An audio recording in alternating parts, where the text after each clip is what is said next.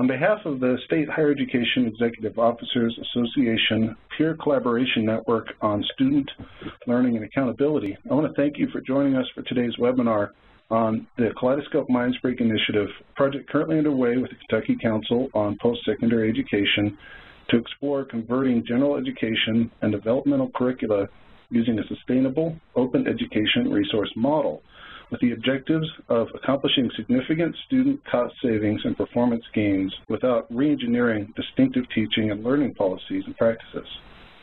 The Council is interested in inviting other state-level participation in the Kaleidoscope Mindspring initiative and hopes that this webinar will encourage that participation. I'm Chris Ott, and I'll be your SHEEO webinar operator for this presentation. Before I hand it over to our presenter, please allow me to cover a few housekeeping items. Time will be provided for questions and answers at the end of the presentation. You should see a primary presentation window on your screen, as well as a selection of windows on the right-hand side.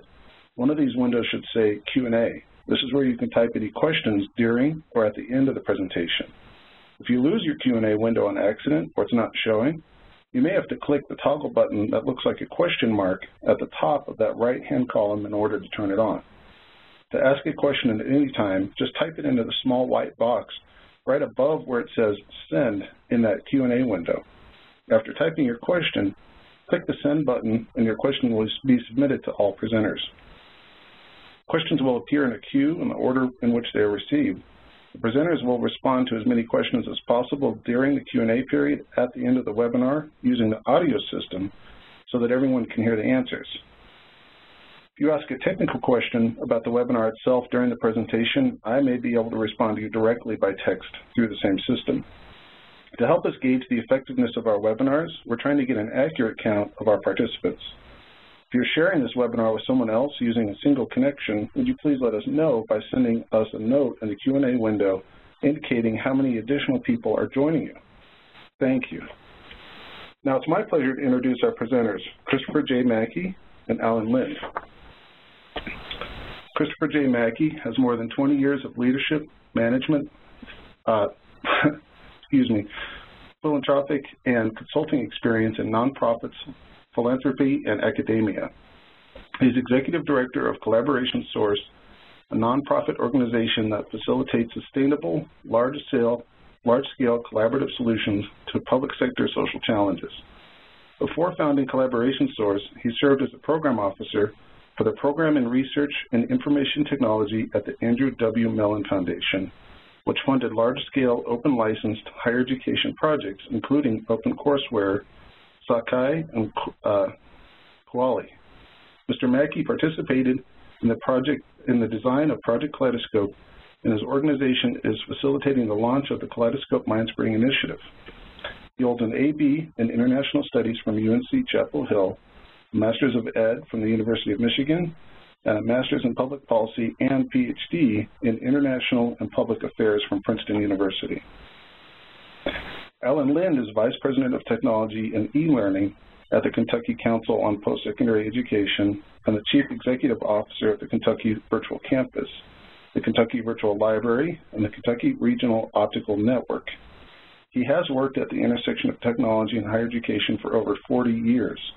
He began his career at IBM and worked in information technology positions at system and state postsecondary offices in Illinois and Mississippi.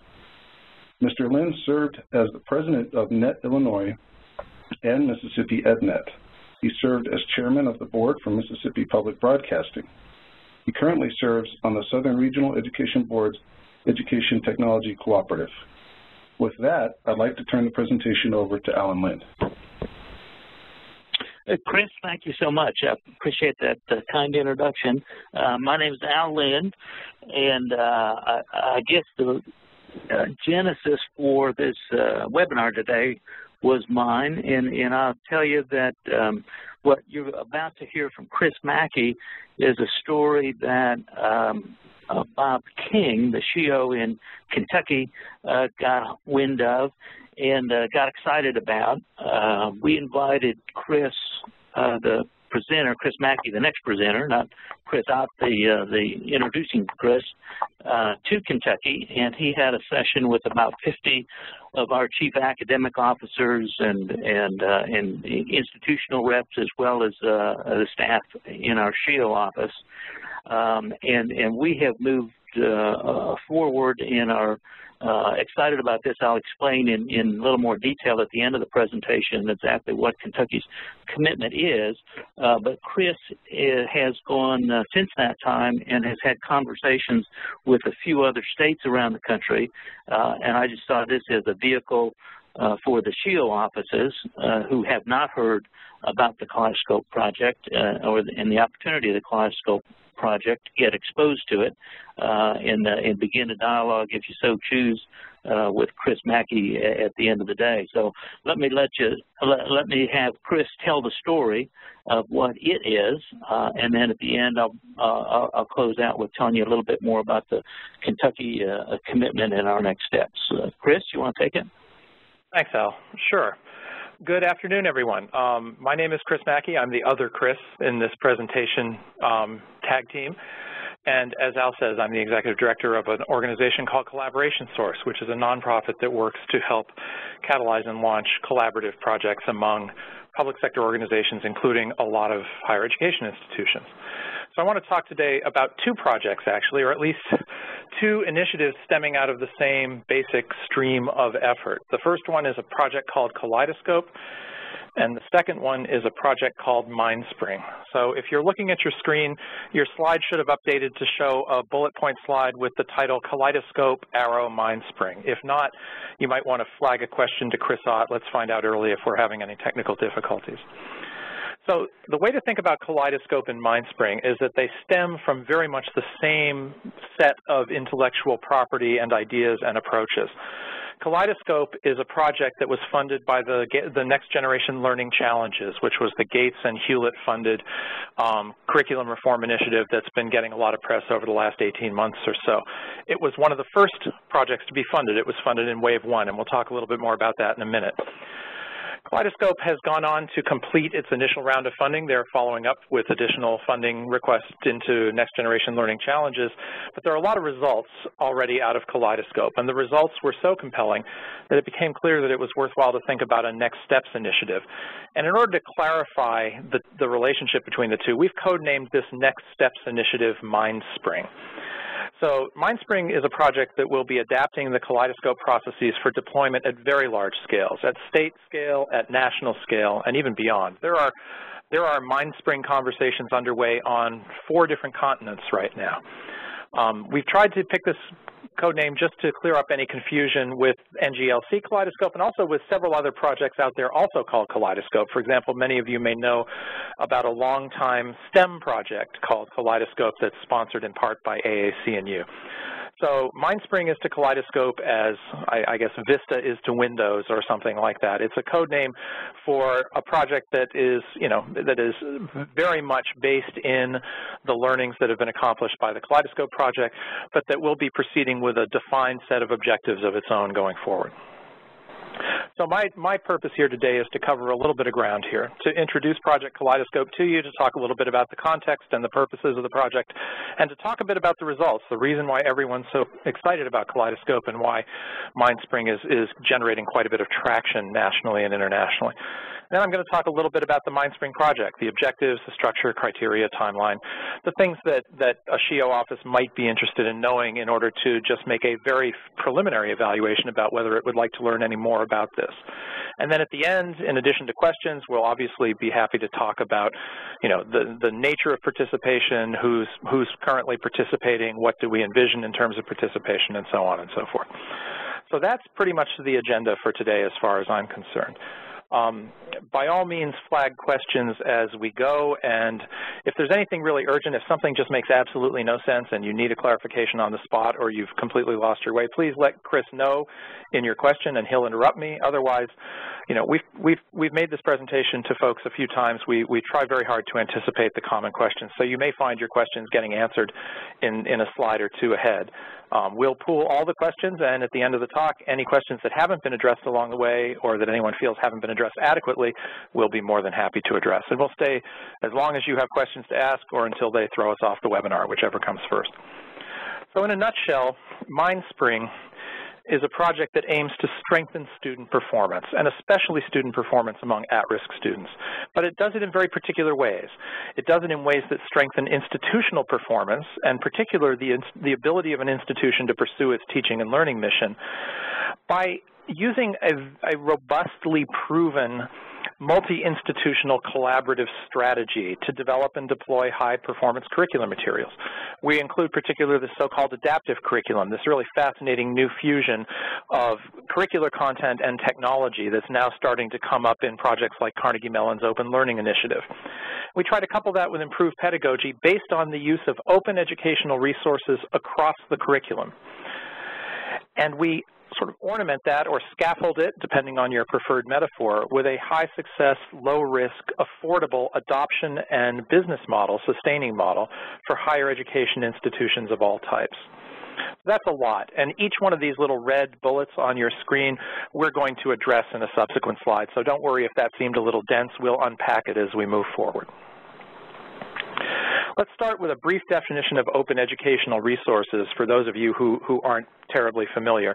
I'm sure everyone's heard the term by now, but open educational resources are essentially curricular and learning materials, which we define broadly to include assessment materials, faculty development aids, faculty, instructor guides, anything that supports the teaching and learning practice, that are licensed to freely enable 4 types of functionality, to freely enable their reuse, their redistribution, their revision, and their remix without any licensing fees. So as we all know, most curriculum materials today are proprietary. You're granted a very limited license by the vendor to use the materials in very particular ways. You're not allowed to make limitless copies of your textbook from a Pearson or Scholastic or Wiley. You're not allowed to mix it into your own content and reissue it to someone else. You're not allowed to redistribute it without permission. You're not allowed to revise it spontaneously. They have very strict processes for that, and so forth. With OER, there are no license fees for these things. It doesn't mean that it's free. Obviously, someone still has to pay to produce the material and to sustain it, but it does mean that its use and reuse and the scaling of its use can be accomplished without the imposition of any burdensome licensing fees. So OER as a movement is often dated back to the funding of open courseware, which my old program at Mellon had the honor to fund back in March 10 years ago, 2002.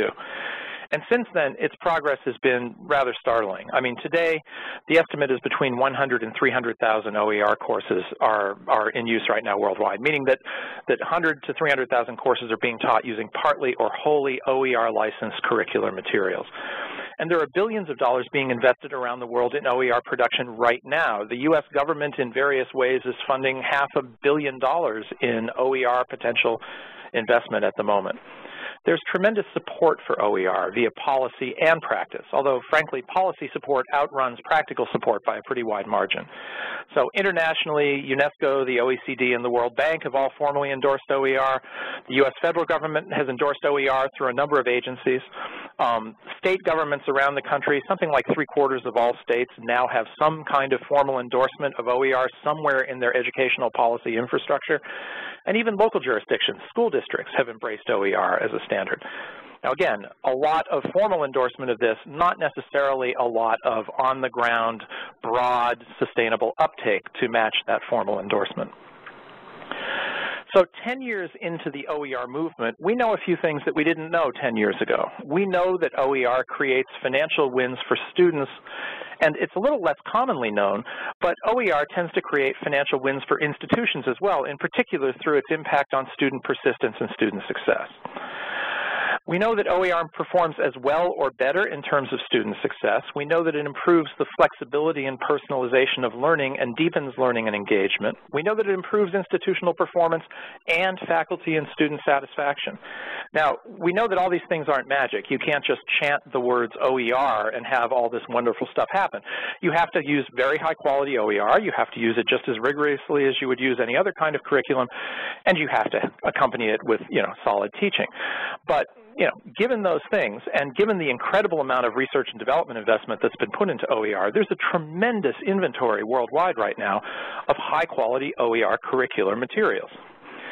And so the question that Mindspring and Kaleidoscope both ask and try to answer is, if OER is so wonderful, why is it, and if there are 300,000 courses out there, and if there are faculty members on almost every American campus who are using OER somewhere, in a pocket here or a pocket there, a course here, a department there, a program over somewhere else, why isn't OER pervasive on U.S. higher education campuses just yet? And the answer to that we call the provost's problem. And the provost's problem is that the way that the OER movement has been structured, individual faculty adoption of OER is a perfectly rational thing. An individual faculty member, it's perfectly reasonable for him or her to go up, find the OER they want to use, bring it down, implement it in their courses, teach it, assess with it, do whatever they want to do, and take the risks that perhaps when they go up next year that material won't have been updated, or take the risk that they're going to have to wade through thousands of possible candidate materials to find the ones that are really right for their course. However, that same process on an institutional level would be profoundly irrational because the OER community right now does not provide two important aspects that are essential to what we call OER across the curriculum, to comprehensive institutional adoption of OER as a foundational curricular strategy. We think of OER as essentially a one-legged stool. The one leg of the stool that's really solid right now is the production model. All of this money for research and development has built this huge inventory, some of which, as I say, is just spectacular quality OER. But there are no or very limited adoption models out there and sustaining models. Now, by an adoption model, I mean a model that actually solves the problems that a provost has to solve. For instance, how do we help our faculty make this transition? How do we onboard faculty? How do we make sure that we have coverage for all of the courses in our catalog? How do we make sure that the materials are going to be available next year and that they will have been suitably refreshed? How do we make sure that the pictures of the governor have changed after an election, and so on and so forth? These kinds of problems have not been in any systematic way solved or even in many cases addressed by a lot of these OER projects. Likewise, the sustaining model. How do we as an institution make sure that all this can be paid for on an ongoing basis? How do we keep the cost of this down to a low enough level that we can afford to do this on our own nickel without having to constantly go out for external resources? Those of you who are familiar with OER projects at places like MIT and the Connections Project at Rice and elsewhere know that the people involved are constantly seeking external support just to keep the project going.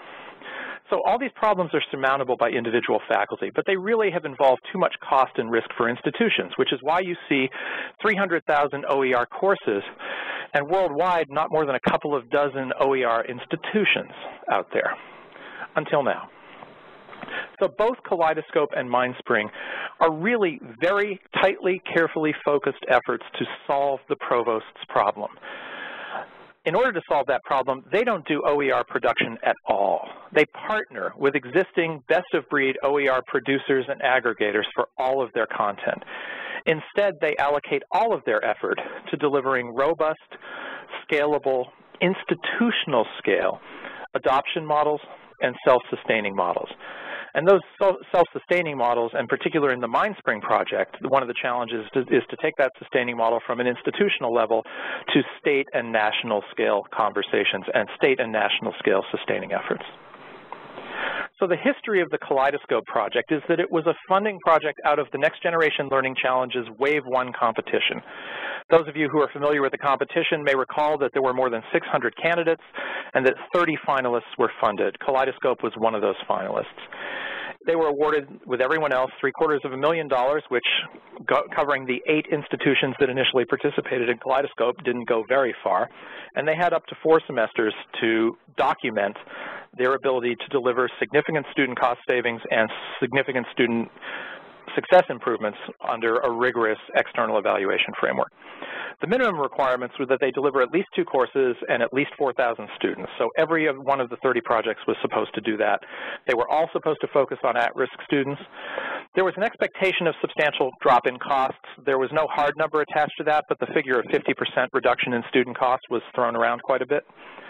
And there was an expectation of equal or better term-over-term student success. In other words, if you could achieve the cost and scaling outcomes, it wasn't absolutely essential that you improve student performance, but you certainly could do no harm and be successful under the terms of the competition.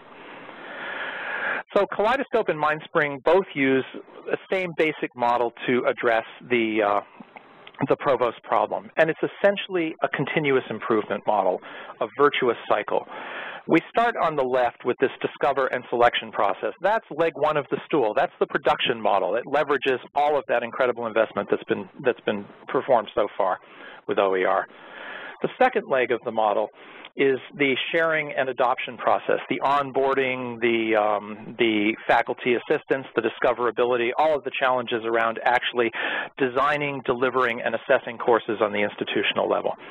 And there is a continuous loop that supports these two processes. It includes verbs like improving, sharing, teaching, learning, assessing, aggregating, analyzing content. That continuous improvement process is sustained and supported by this central entity, which is the Kaleidoscope project or the Mindspring project itself. And this consists of participants working in a collaborative model with shared academic governance. So the institutions that participate in this project own and govern the project. My organization facilitates and then withdraws from the project. So it will be owned and governed by and for higher education going forward. And then finally, there's a platform and data component of the project because continuous analytics, improvement, and assessment is a very, very important part of the process. So we close the loop on performance. After institutions design, deliver, and assess courses using the Kaleidoscope materials, they report the results back to the project so that the curricular teams that are discovering and selecting the content can improve it and produce even better student results going forward. We also put a little lock around that platform and data because the business model of the project involves charging institutions a membership fee for access to that platform and to those data. You can't charge for OER, and that's been one of the great challenges of creating sustaining models on an institutional basis. So we don't charge for OER. We give all of the OER involved in the project away freely to anyone and everyone, and proactively. They don't even have to come look for it. We put it out there. But we do charge for access to the collaborative community that does all this work. We charge for access to the analytics platforms, and we charge for access to the analytics data that help institutions really get the most possible benefit out of using the OER. So that's a model that is perfectly ethical and legal within OER licensing, but also provides the incentives necessary for institutions to actually join rather than to free ride on the project. So here are some hard numbers from the Kaleidoscope project as well as some hard numbers from Mindspring to the extent that we have them already. So the NGLC expected at least one campus to serve at least 4,000 students with at least 2 distinct courses. Kaleidoscope scaled so far, so fast, that it actually outran its own assessment budget. More faculty wanted to participate across the 8 participating campuses than could be accommodated within the rigorous assessment requirements that had been imposed by the NGLC. So they essentially split the project in half. There was a controlled pilot that used the rigorous assessment framework, and then everyone else was invited to participate in the project, but without the Gates Foundation's assessment people looking over their shoulders. So the total involvement was more than 9,300 students, about 4,000 of whom were in the controlled pilot. Across all of the participants, there were 277 offerings of 65 distinct courses by 83 instructors, all of this in well less than 12 months. So it scaled very quickly and very well. We'll see just how successfully in a minute, but let me talk a little bit about where we're going with Mindspring first. So already, based on commitments from Kentucky and another state or two that have already become involved, we've got more than 30 institutions involved in the project. And these numbers are deliberately a little conservative right now. We have more than 240,000 enrolled students committed into Mindspring. We don't know how many courses and course offerings that's going to manifest as, but we're talking about more than 3,500 faculty collectively. By Columbus Day, when we plan to launch Mindspring, we hope to have more than 50 institutions serving more than 500,000 U.S. post-secondary students involved in the project. So here are a couple of more hard objective results before we get into some of the softer findings on the project. So the hardest result, of course, was cost savings. Remember that we were trying to reduce costs by at least 50%. They overachieved. The academic content cost for Kaleidoscope was reduced by 99.8%.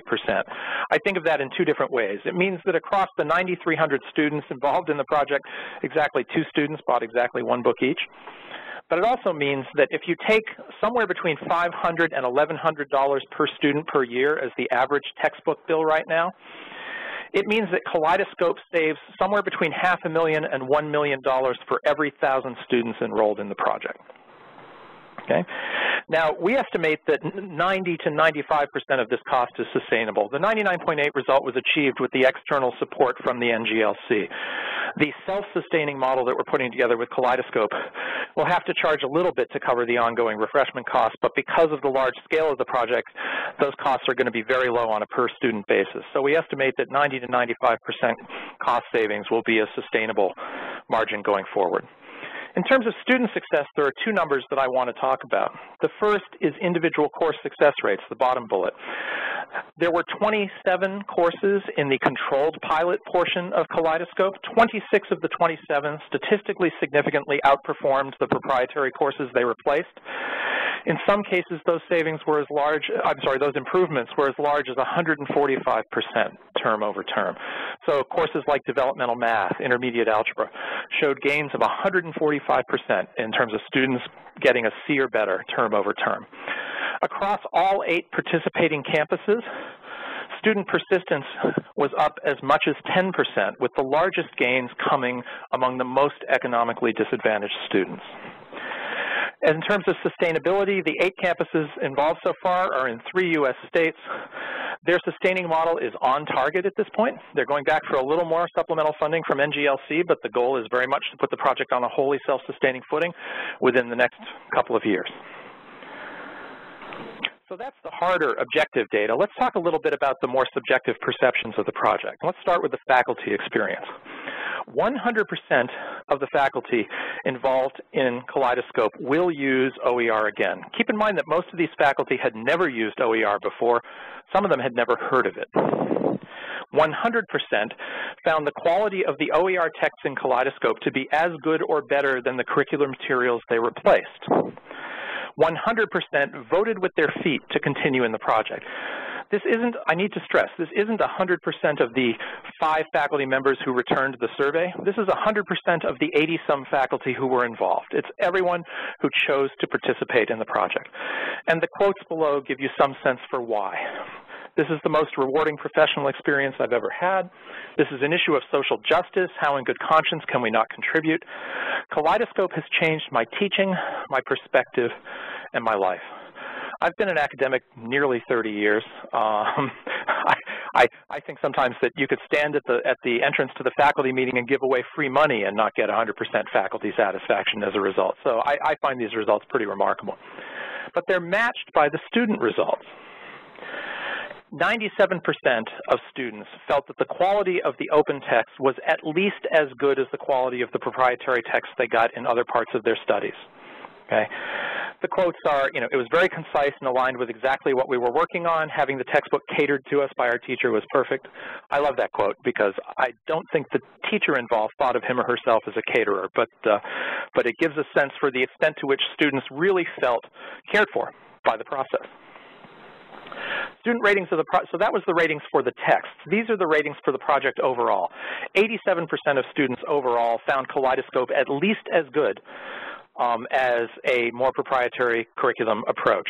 The quote sums up why. I enjoy having online text provided for me because I'm poor. I spend the money I have left after rent on school, so having free online text provided for me benefits me very much. The second quote I include just to clarify a common misperception. The student says, great way to do online classes. Well, Kaleidoscope is mode agnostic. There are students in Kaleidoscope experiencing traditional face-to-face instruction, online instruction, blended instruction, and probably a few other models as well. The process doesn't care what teaching modality you are using. This student happened to have an online class. Many students did not. So, Next Steps Initiative, what we're now calling Mindspring. Let's start with, where did Kaleidoscope finish? Well, it emphatically proved concept at scale. Multi-campus, multi-institution, collaborative curriculum development, collaborative course design, thousands of students, hundreds of faculty, big wins in costs, performance, and satisfaction. But at the same time, there was only $750,000 in only 1 year, and they didn't get everything done. So what was left? Well, for one thing, they didn't build out the entire curriculum. They've got lots of courses complete, but they have lots more courses that have to be done to fill out a comprehensive general and developmental education curriculum. They also didn't fully complete the institutionalization of their wins. For example, they didn't build a full-out governance model. They didn't need to. There were only 8 campuses. They could all get on the phone together. It wasn't that hard for them to coordinate governance without building out a full formal process. That's something that we're going to have to address in Mindspring. Then there's scaling to statewide and nationwide deployment. They were charged to scale to institutional level, and they did that superlatively well. But they had no mandate to deliver these things statewide or nationwide, and they didn't try. So these are the core deliverables for the Mindspring initiative. We're essentially filling out the work of Kaleidoscope here and helping the whole approach march forward in a way that allows any institution anywhere in the United States to join and sustain its participation without having to go out and raise external support to get there or to stay there. So the project plan is simple. We're recruiting 3 to 5 U.S. state higher education establishments. By that we mean 2-year and 4-year institutions, public and private sector, both welcome. Reasonably comprehensive numbers, not 100% of institutions anywhere, that would be incredibly unrealistic, but what we're looking for is commitment of enough institutions that it's pretty clear that it qualifies as a tipping point, that if Mindspring delivers the value propositions that we say it will deliver, that the rest of the institutions in that state will face not just overwhelming pressure, but overwhelming motivation to join in and complete the OER across the curriculum initiative on their own campuses as well. So the basic goal is to have 500,000 post-secondary institutions at more than 50 students transitioned to an all-OER general and developmental educational curriculum within 2 years. So at $1 million per 1,000 students, that's $500 million in savings, somewhere between $250 and $500 million in student savings just out of the first 2 years of the project alone. These institutional participants will need to commit to implementing the Kaleidoscope process and the Mindspring sustaining model going forward, right? So the adoption and sustaining models are going to be part of the institutional commitment to participate. We will bring all of these participants together and negotiate a funding proposal, and we'll go out to the major funders for one-time private funding to complete some of the work that needs to be completed so that institutions can become wholly self-sustaining, including that institutionalization of the governance process, the curricular build-out, and so on. The result, as I said a minute ago, is to deliver a self-sustaining OER across the curriculum project that any U.S. higher education institution can join without requiring external support initially or ongoing. So the current status. We have firm commitments to participate in Mindspring from 3 states. The numbers here are still a little shaky from 2 of the 3. Arizona and Kentucky are still pursuing internal conversations with institutions to figure out exactly how many will be on board. These are the best numbers that I have right now, but actually I expect the numbers in both cases to grow. So Kentucky's is the firmest. Kentucky has been committed since back in May, and they have more than 20 institutions. Al, as a matter of fact, let me just stop and let Al Lind at the end of this talk tell you a little bit more about Kentucky's participation. We are already past the self-sustaining mark with these 3 institutions. We could launch now if necessary, but we have several additional states that are considering participation in various stages of discussion. Collectively, all of them together represent 134 public institutions and more than 1.4 million public post-secondary students. Not all of them are going to decide to join the project. We couldn't accept all of them at this point. We really need to keep the project to a manageable size because we want to raise some private funding, and we don't want to have to ask for an amount that would break the bank of even the large foundations on very short notice. So we're going to bring together what we hope will be 5 states, a little after Columbus Day, to start this collaborative proposal development process to put together the funding proposal. We are then going to go ahead and offer an opportunity for graceful exit. In other words, the institutions that are committed are not committing to delivering Mindspring today. They are committed to coming to the table to participate in this collaborative proposal development process. At the end of that process, everyone involved will have an opportunity to reflect on the proposal that has been developed and to evaluate whether, in fact, their commitment to that proposal is in their institutional interest. If not, there will be an opportunity for graceful exit. Everyone will be able to part friends, and only those who really do clearly understand this to be a win-win proposition will move forward. There's a lot more detail about the project plan, a lot more detail about all of this, but I know we have a very limited time, and I want to allow time to answer your questions, not what I think your questions might be. So let me stop my own chatting now and turn this back over to Al to talk a little bit about Kentucky's role and Kentucky's commitment, and then we'll start with questions. Al? Yes, thank you, Chris. Appreciate that. As everybody can see, or everybody can hear from Chris's presentation, this is fundamentally an institution-based project. What we did in Kentucky at the SHEEO office is, as we became aware of it, what we did was gather and communicate all the information that you got here, plus additional. We spent a good half a day on this, and allowed them then to go back and have their on-campus conversations and discuss this. There were a couple of rounds of questions that came in from the institutions that Chris and his staff were able to answer fully. And then the institutions individually, we just said, hey, we think this is a great opportunity for Kentucky, but you need to opt in as an institution. Is this something that you want to put energy into? And the response we got back from the 9 institutions in Kentucky, actually 25 institutions, if depending upon how you count our community colleges. We've got 16 institutions in the community college system which have opted into this, and they work through a single governing board, single state-level office. But all 16 of those institutions have agreed to participate in Kaleidoscope Mindspring. Eastern Kentucky University, one of our comprehensive regional institutions, has opted into this, and Kentucky State University, our HBCU campus in Kentucky, has opted in. In addition to participating as a Kentucky institution, they are also considering a leadership position if there are other HBCUs in the country that would like to participate in this.